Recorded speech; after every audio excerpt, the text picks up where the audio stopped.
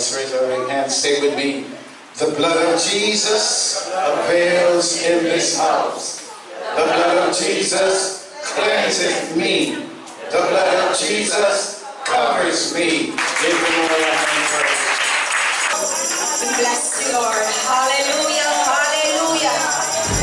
Lord, we bless you. We honor you this morning. Church, I just want to say to you, I just want us to just say, Lord, I thank you. Thank you for the many blessings that you have bestowed upon us. Hallelujah. Hallelujah. Hallelujah. Hallelujah. Jesus. I just want to share because we as a people, oh Jesus. Hallelujah. We need to be skipping over. Hallelujah. As we stand in this island, the island of Barbados, who God has preserved continuously. Hallelujah. Well, I work across from the Wharf Road. And my God, let me tell you, we had no really serious effect from this weather. Right? But the sea was coming into the street. It had so much debris on the road.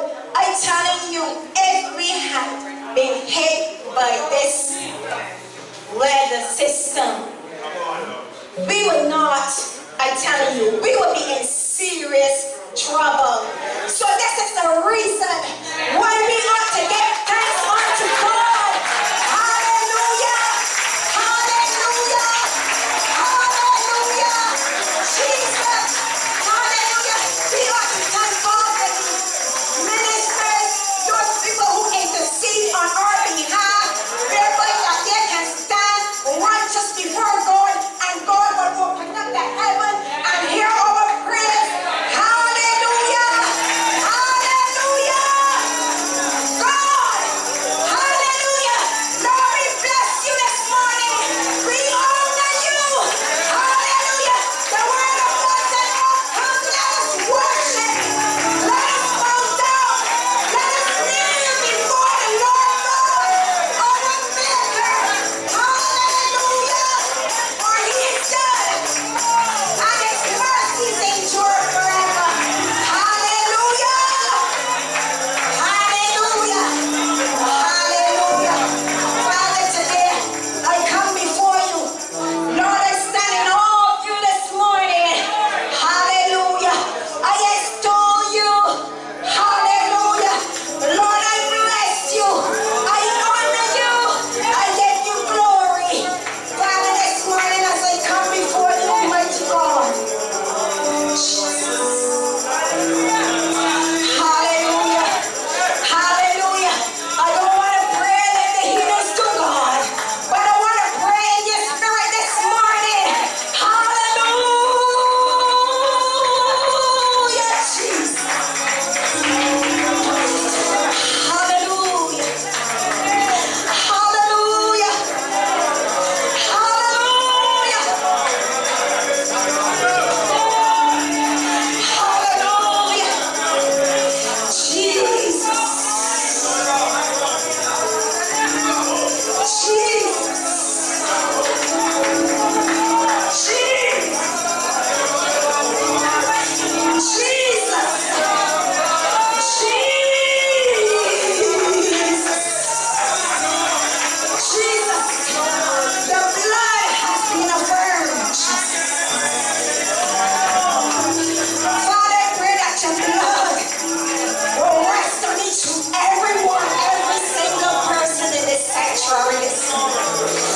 Jesus, that we will step up to the calling, God. Father, I ask, oh God, even right now, as your spirit will rest upon each individual, God. Father, I pray that your spirit will convict, God.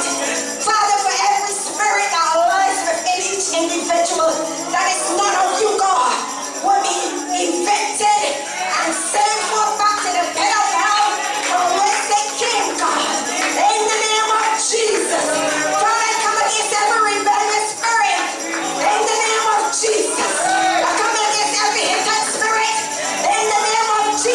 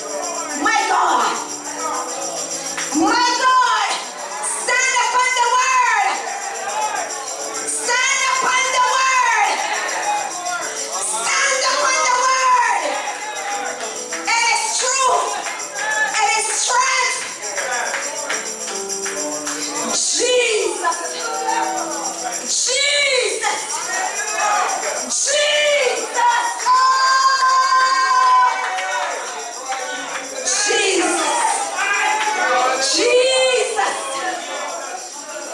Mighty God. Jesus. I pray, God, that you will open up our eyes, the parents of these children, Jesus, that they will be able to discern, Jesus. They will be able to stand, oh God, like the tree that is planted by the water before wavering, so that their children will be able to see, because they say that they are a product of our environment. Hallelujah. I pray, God, that these parents, Jesus, will hold you in high esteem. Jesus, I come against every distracted spirit even right now, in the name of Jesus. Hallelujah. Hallelujah. Jesus. Jesus. Jesus. Jesus. Hallelujah. Hallelujah. Hallelujah. Jesus.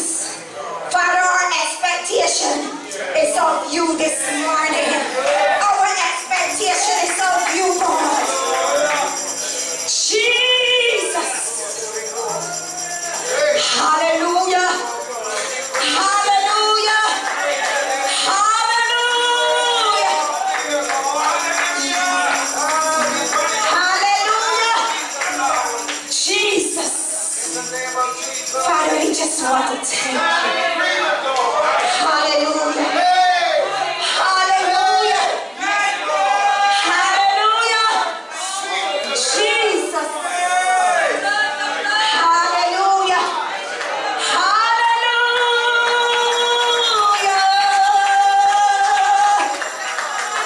Jesus.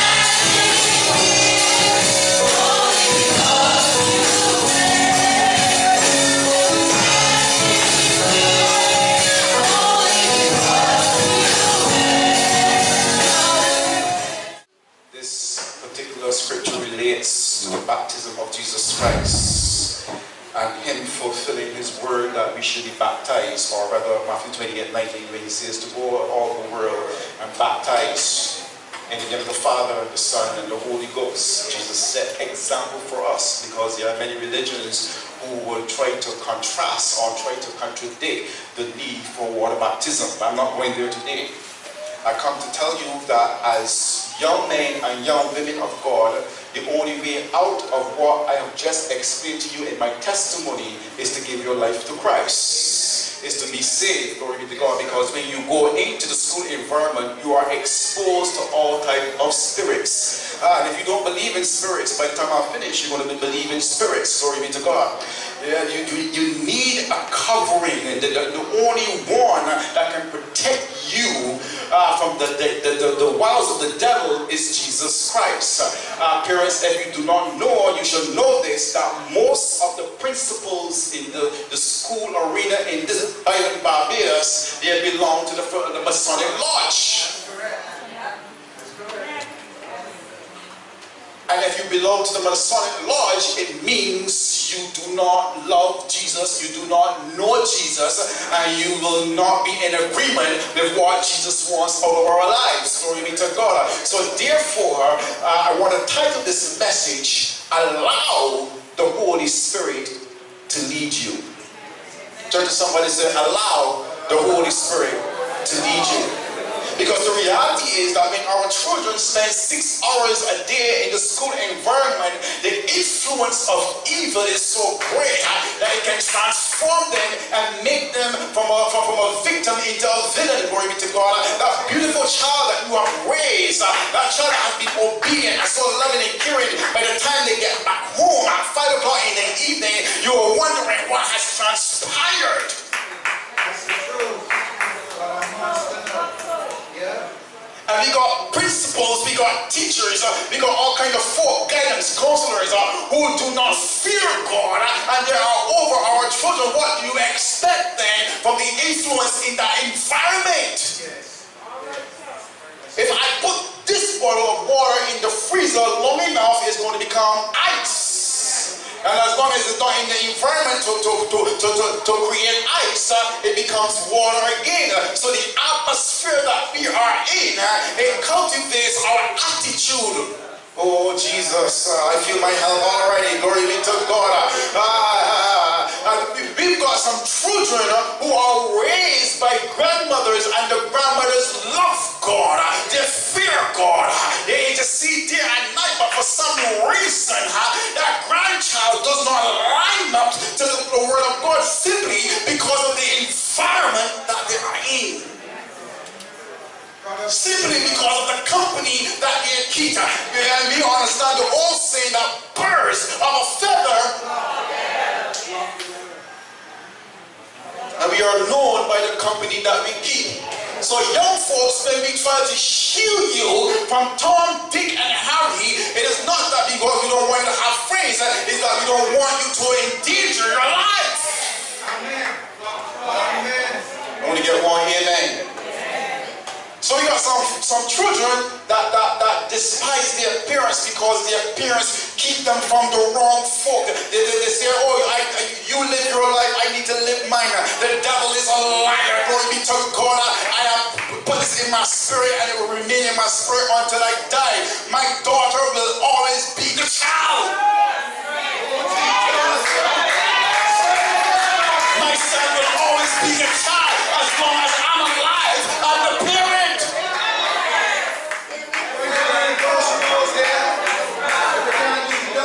And the first commandment before promise over your life and over the life of days of your life, it says, honor your mother and your father that your days. When you dishonor your parents, you sign your own death warrant. And when they're ushered off to prison, they say, oh, my son, he's a good boy. The devil is a liar. The Bible says, let your yea be yea and your nay be nay.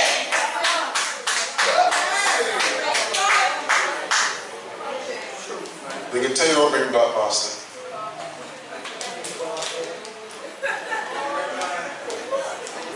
I sad to say, Elder Steve, we got parents that have now become children, children that has now become parents. Children telling their parents what they want, where they want it, how they want it.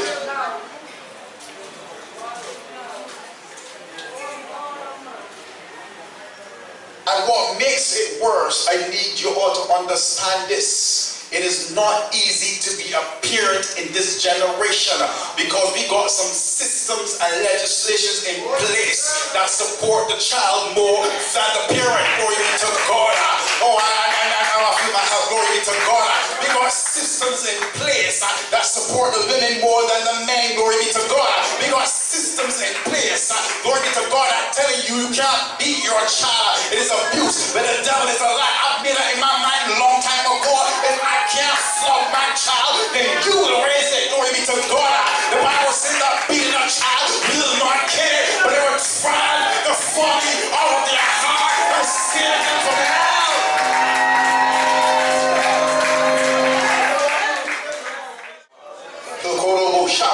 Some of you parents like porridge, some of you like teddy bears, you are afraid of their fists. But I heard God said to Jeremiah, do not be afraid of their fists. Whenever you're a child of God and you want to set the standard of righteousness, many fall, no Lord like you. Jesus said, you think I come to bring peace? No, I come to bring a sword. I come to set mother-in-law against daughter-in-law, father-in-law against son-in-law. I've come to divide because righteousness have no fellowship with unrighteousness. You want to separate yourself. Oh, Lord, I need to preach it. So parents, it is important that you speak positive into the child's life. From toddlers, from babies, speak positive. Because that word that is spoken over their life seals their destiny. Oh God. We got some parents that tell their children, you ain't gonna be nothing just like your father. And I've spoken word curses into their lives, glory be to God. And then when the child grows up to be a vagabond, glory be to God, to be a criminal, they don't want to know why the child's turned out so. It's because you have spoken negative. Can I tell you, parents, even when you're angry, do not speak negative over your children. Don't call them no idiot. Don't call them no fool. Don't call them nothing that is negative. Let me tell you something. Death and life is in the power of the tongue. And whenever you speak out, glory be to God, has the power to create. Can I have some witness in this place? You need to speak blessings into your life. The Bible tells me that Job was perfect and upright. And God spoke over Job and said to Satan, have you considered my servant Job? I feel my help. Oh my God, a man that is perfect and upright. And then the Satan, when the devil came to tempt Satan, go to Job, oh hallelujah, when the devil came to tempt Job, Job's destiny was already sealed. Glory be to God. Yes, he lost some stuff. Yes, he was sick. Yes, he felt despondent. Yes, he cursed the day that he was born. Yes. Some of you will find yourself in situations that you don't know why it's happening in your life. But if God has spoken over you, I wish I had a witness in this place. Once God has spoken over you, it must come to pass. Glory be to God. The Bible says that Satan touched everything that Job had, but he could not touch his life. Why? Because God commanded him not to. I come to tell some young man or some young girl in this place that God has sealed your destiny. You don't have to fear what the devil may do to you. Glory be to God. God has a purpose for your life. I wish I had a witness. If you two or three people in this place, I know you went through high hell and water, but you're still here. You're still here because of the word.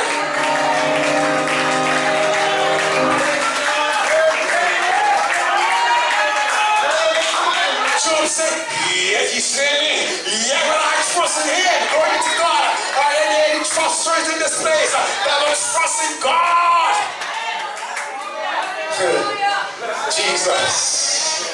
Jesus. Learn to speak well over your children. If you're casting them out, stop it. If you're shouting and arguing with them, stop it. find a proper way of discipline. Ouch.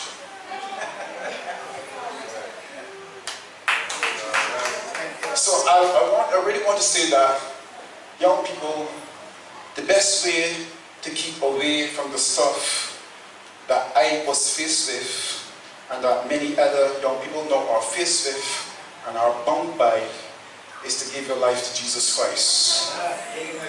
But I want to also tell you that as young converts, it is not going to be an easy road. This is where I'm going to preach now. Because whenever you become a new convert, the same spirit that has delivered you or caused salvation upon your life is going to lead you now some places. Oh God. Chapter 3, the end of chapter 3 says that the Spirit descended like a dove upon him. And the heavens opened up and a voice spoke over his life saying, "This is my beloved Son in whom I'm well pleased." But when you flip to the next chapter, chapter 4, it says that the same Spirit now leads Jesus into the wilderness, not on a vacation, but to be tempted by Satan. Glory be to God. And you need to go there with me, chapter 4, glory be to God. When you have it, say, I have the word. Then was Jesus led up of the Spirit into the wilderness to be tempted of the devil. Glory be to God. Some of you feel that when you get saved that it's going to be a picnic ride, it's going to be easy. No, I've come to tell you that as long as you are not on the devil's side, he's going to come after you. He is not after the world because he has the world already. He's after the church. And as long as you cross sides, as long as you cross the river, there's going to be turmoil, there's going to be temptations, there's going to be afflictions. The Bible says many are the afflictions of the righteous, but it does not stop there. It says, but God, somebody said, but God will deliver you out of them all. So you have to allow the Spirit to lead you. High five somebody for the first time and say, allow the Spirit to lead you. You cannot only be led by your principal or your teachers or your guidance counselors. You have to allow the Spirit to lead you, because some of them have some corrupt spirits, some of them have some corrupt mentalities, some corrupt motives, and some of them want to see juice too. So you're going to be very careful of who leads you in this day and age. And the best person to lead you is the Holy Spirit. Because somebody allow the Holy Spirit to lead you. That's right. Oh God. Theologically, the Bible talks about Jesus being tempted, and one of the first temptations was in hunger. The Bible says he fasted 40 days and 40 nights. So here in the text, Jesus has fasted 40 days without anything. It's a dry fast, without water or food. And now he is hungry. And here comes the tempter. Somebody say the tempter. Let me tell you something. He knows where you are vulnerable. He knows where you are weak. He knows where your desires are at. Glory be to God. And the Bible says that he came up to Jesus and said, if thou be the Son of God, command these stones to turn to bread. Glory be to God. But I'm glad for the scripture that have already gone forth that says that man shall not live by bread alone, but by every word that proceeded out of the mouth of God. And Jesus stood upon the word. Young people, you have to stay upon the word. Can I tell you, young women, do not let no fox interfere with you for a snack box. Glory be to God. We've got folks that is taking advantage of women, young children going to school hungry. I heard it. I know of situations, young girls going to school without any breakfast, and there are perpetrators ready to offer them candy and offer them snacks. Glory be to God. I bind that molesting spirit in the name of Jesus. I declare that you shall go out and come in, and you shall find pasture, and you shall be safe from the perpetrators. My God, let me tell you something. You're gonna have control over your appetite.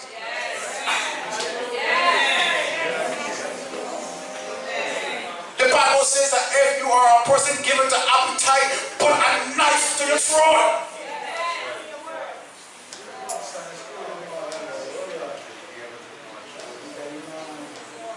We have a generation that loves Chauffeur and KFC, and they will do just about anything just to get there. The devil is a liar.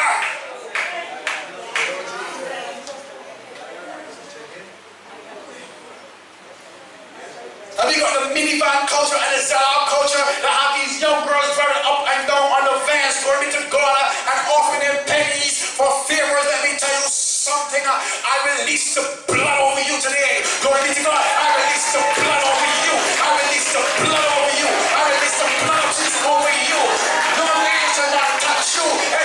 he's your husband.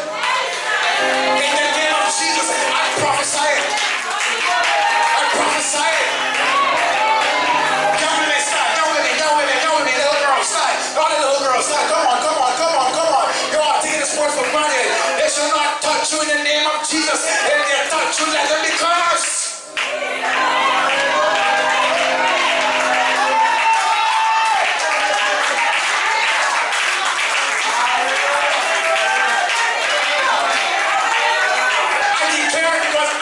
Church, let me tell you, and the gates of hell shall not prevail. I've come to war.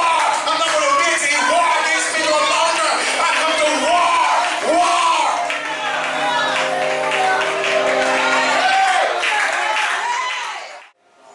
So after the word was released against the temptation, he comes again and tries to test the power of God. He says, if you be the Son of God, he carries him up to a high pinnacle. And he says, throw yourself down.